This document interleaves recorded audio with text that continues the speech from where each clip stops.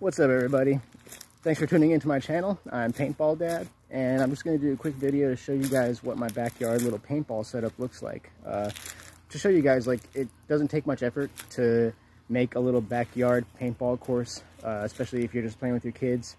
And again, we use this for splatmasters. That's what we play with in our backyard because they're low impact, and I don't have to worry about the paintball going outside of our yard, hitting somebody else's house or anything like that.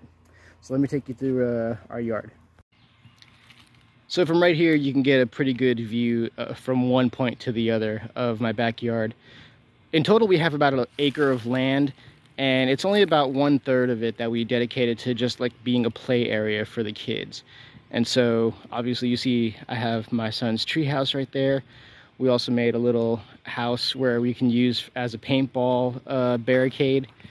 And we've got a mix of man-made barricades and natural barricades. So you see, like right here, I got this pile of fallen tree limbs and branches and stuff. And I just stacked them together to make like a little lay down bunker that you can hide behind. See?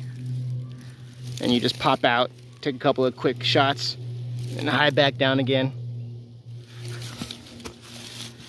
And then we recently got a fence put in our yard. So we had a lot of extra wood, and I used some of the planks to make some barricades on my own where you could just hide behind and come out either side and take some shots. Pop, pop, pop, pop, hide down again. And this is my favorite. It's just a little house made of pallets. And you can go inside of it, shoot out the window, shoot out the side.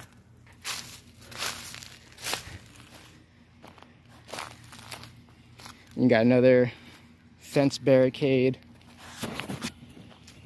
another natural barricade. Now, the cool thing is I wish I could show you guys what the yard looked like before we did all this, because when we first moved in here, everything was completely wooded, like foresty. There was no way to like walk back here at all. So it took like a year of just doing hard work to clear everything out. Oh, and here's my son, ready to play some paintball with a splatmaster. I hope you guys like what you saw.